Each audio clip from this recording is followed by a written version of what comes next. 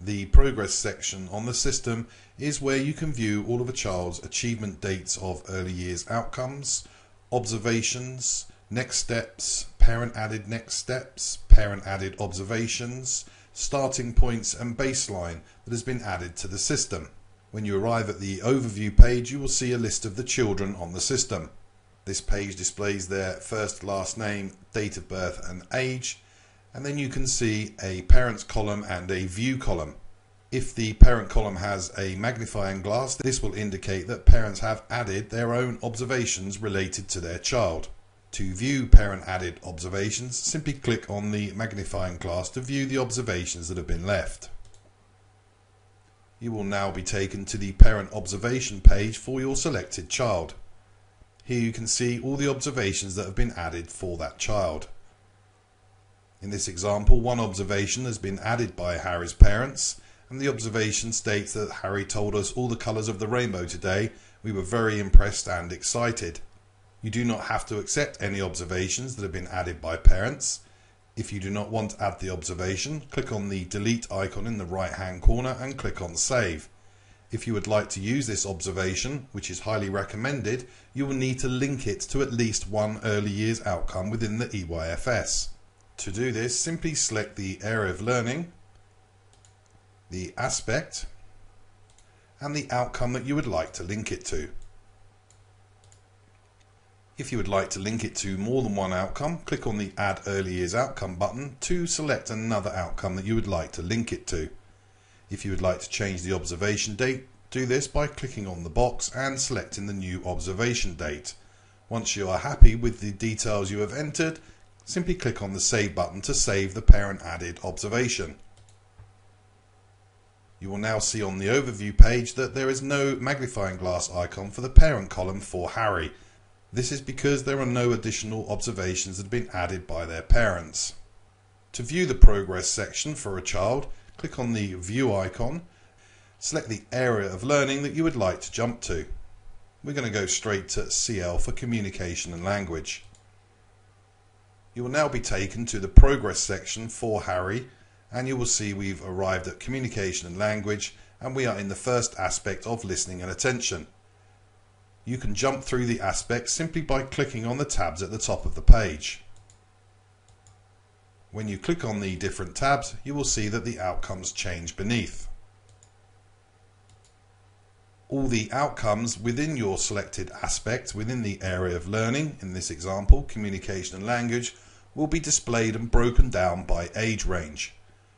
Initially you have a general box, and then you have the birth to 11, 8 to 20, all the way through to 40 to 60 months. In addition, at the bottom you will have the early learning goals.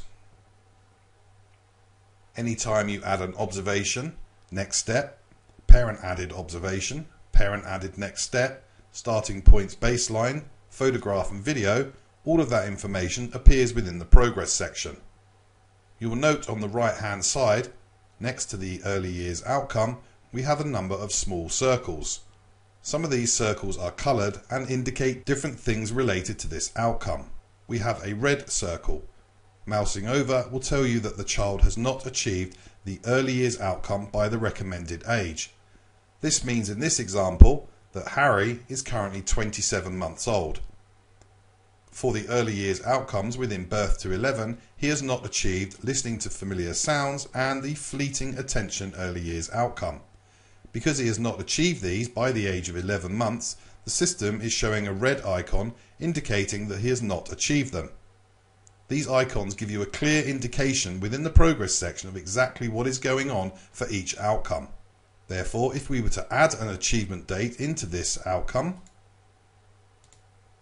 you will see instantly that the red icon turns to a green icon. The green icon means that the child has achieved the early years outcome. The orange icon indicates that an outcome has at least one observation assigned to it. To view that observation, click on the Manage icon and select Show Achievements.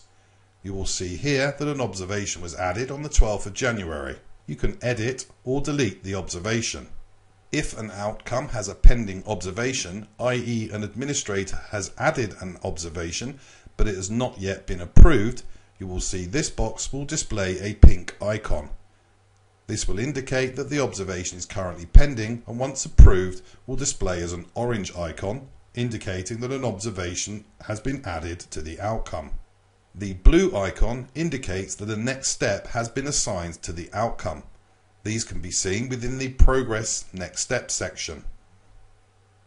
A yellow icon indicates that this outcome has one or more photographs assigned to it.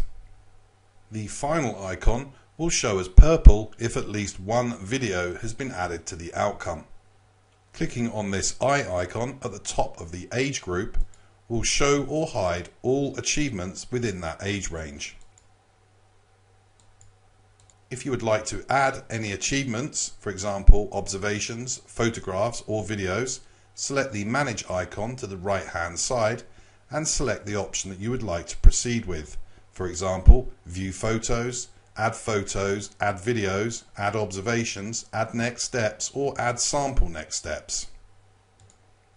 At the top of the page is this filter box. If you're searching for a particular outcome but you're not sure exactly where it is, you can type the first few letters of the word into this box and the system will filter all the outcomes. For example, let's type in the word looks. As you type, the system will filter all the outcomes and display only those containing your filter word. In this example, looks. There is only one outcome within communication and language listening and attention that contains the word looks. Typing in the word turns displays all the outcomes with the word turns. You can also switch between aspects and display if any other outcomes within those aspects contain your filtered word. If you want to add an observation to an outcome, you can do this by simply selecting the Manage icon and choosing Add Observations. A pop-up will appear and you will see straight away that Elephant Room Harry Harvey has appeared in the right hand column, which is in the Included section. This means that Harry Harvey will be included within this observation. If you'd like to add the same observation for an additional child, you can simply select the children that you want to be included within this observation. All the children listed on the right hand side within the Included section will appear within this observation. If you don't want them in the observation, click them again and move them back across to the other side. You will also see that the area of learning, aspect and outcome has automatically been selected. This is because the system knows the outcome that you selected to add the observation to. You can enter your observation into this box and you can select the characteristics of effective learning to be added to your observation by selecting from the drop-down box. Your selected COEL will appear within the observation box. Once you are happy with the children you have selected, the date of the observation, your observation, and the area of learning, aspect and outcome you have linked it to, click on the Save button. Your observation will instantly appear within the Progress section for the child or children that you have chosen. Here we can see it here. If you need to make any changes, click on the Edit icon to the right hand side. As well as adding observations directly within the Progress section, you can also add photographs and videos. To do this, select the outcome that you would like to add the photograph and video to, and select the Add Photos or Add Videos option. They both work in the same way, so we're going to show you how to add photos. Click on Add Photos, and then click on the Upload button to select the photo that you would like to upload. The system will now allow you to browse through your local device and find the photographs you would like to upload. Once you have selected the photographs that you want to upload, they will instantly be uploaded to your selected child's progress section. The date will be shown, and you can also add a title and a description if you want to. In addition, you can also click the Duplicate to Progress button, and you can duplicate this photograph to additional early years outcomes. Just select the area of learning, aspect and outcome that you would like to link it to, and then click on Duplicate. You can repeat this process for as many outcomes as you want. Once you have finished, click on the Close icon at the top of the page. You will now see on the outcome that we selected that the icon has turned yellow, indicating that this outcome has at least one photograph. Clicking on the Manage icon and selecting View Photos will display the photographs that were uploaded to that outcome. Scrolling down, you will now see that you can, if you want to, add this photograph to additional outcomes. Select the area of learning, aspect and outcome that you would like to link it to and click on Duplicate. The photograph has now been duplicated to that outcome as well. You can also add photograph comments, and parents can add photograph comments. Do this by simply adding your comment and clicking on the Add Comment button. Click on the Close icon in the top corner to close the window. You can add next steps directly from the Progress section as well. To do this, select the Manage icon and click on the Add Next Steps or Add Sample Next Step button. You will see instantly Harry Harvey has been selected as included within this list, and as we selected the Sample Next Step button, you will see the next step sample has already been added. In addition, the area of learning, aspect and outcome has already been selected for us. You will see here that there's some text within the Sample Next Step that says child's name. What the system will do is will automatically replace the text child's name for the child's actual first name. Therefore, if you were to link this next step to multiple children, the word child's name would appear correctly for each child. Therefore, for Dan, it would say, allow plenty of opportunities for Dan to make their own choices. And for Harry, it would say Harry. Once you are happy with the next step, scroll to the bottom and click on the Save button. You will now see that the icon has turned blue, indicating that this early years outcome has a next step assigned to it. If you want to mark an early years outcome as achieved, simply click in the box and select the date the child achieved the outcome. If you need to delete the achievement date of an early years outcome, simply select the delete icon shown here. You will see alongside the date and the delete icon there is a small icon. Mousing over indicates the name of the administrator who added the achievement date for this early years outcome. Scrolling back to the top of the page, you will see we have all the areas of learning within the EYFS. Currently we're in communication and language. To switch areas of learning, simply click on the tab. We are now within expressive arts and designs. Everything I showed you for communication and language works in exactly the same way for each area of learning. Adding achievements, photographs, etc. is all done in exactly the same manner. It is very important that you keep each child's progress section updated.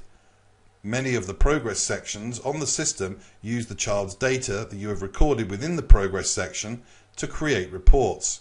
For example, the progress trackers use children's achievement dates and observations to create a tracker for the child. The progress statistics section creates graphs on the achievement dates of early years outcomes. The achievement search, termly reports and 2-year progress checks pulls in all the data within the progress section to create various reports. Therefore, it is very important to keep this section updated at all times. Although you can add observations and next steps directly from within this progress section, you can actually add observations and next steps when you're on any page in the system. For example, if you were in the medical accident section and you realize you needed to add an observation or next step or sample next step for a child, you can actually do it from the 3 icons shown here at the top of the page. Clicking on the observation icon will pop up a new screen and you can instantly add observations for 1 or more children. Simply select the child or children you want to add the observation for. On the left, children are excluded, and on the right, children are included. Then add your observational text in here and select the characteristics of effective learning if you want this to appear within the observation. You can also add photographs directly at the same time that you add your observation. To do this, click on the Upload button and select the photos from your device that you would like to upload. Once your photographs have uploaded, you will see the date and you can now add a title and description. You now need to link your observation with photographs to the area of learning, aspect and outcome that you would like to link them to. When adding an observation in this way, you can add up to 4 observations with 4 photographs linked to 4 early years outcomes. Once you have completed the information, click on the Save button at the bottom of the page. This box will now disappear and you remain on the accidents and incident page that you were on. However, the observation with photograph has automatically added to the child's progress section. You can do the same for next steps and sample next steps.